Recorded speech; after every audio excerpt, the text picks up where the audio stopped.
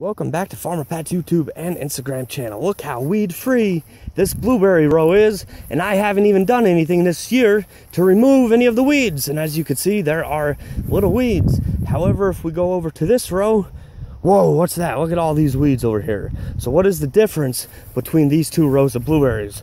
Well, over here, I applied about 6 inches of mulch, as you saw in a previous video, and I did this last year. However, before I applied that mulch, I sprayed herbicides to kill the grasses and to kill the broadleaf weeds, and then I applied 3 inches of that compost like mulch, and then on top of that, that's when I added 3 inches of these wood chips. Okay, so you could see the difference between the row where I did things correctly and then the row where I did things half correctly. See, this row right here, I did everything the same, except I did not add 3 inches of the wood chips, and as you can see in early spring, I have a lot more weeds in these rows. So what is the solution? Well, what I did here, you could tell that these weeds are turning yellow.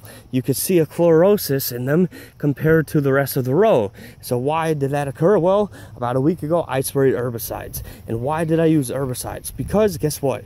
They can kill this weed all the way down to the root. And the thing about plants like this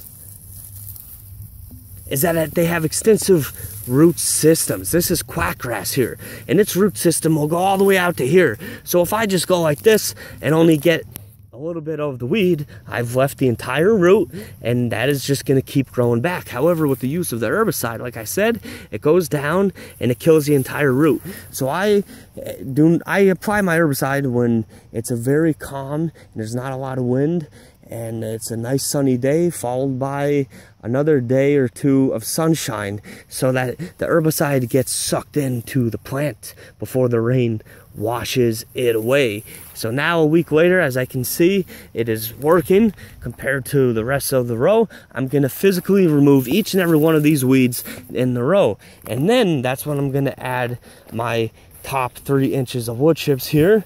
And I'm going to do this all my rows just to make sure that I'm putting a lot of effort into it at first, but in the long run, as I can see right here, as demonstrated by this separate row, it pays to do things right the first time. Thanks for tuning in to Farmer Pat's YouTube and Instagram channel, and please subscribe and share my videos.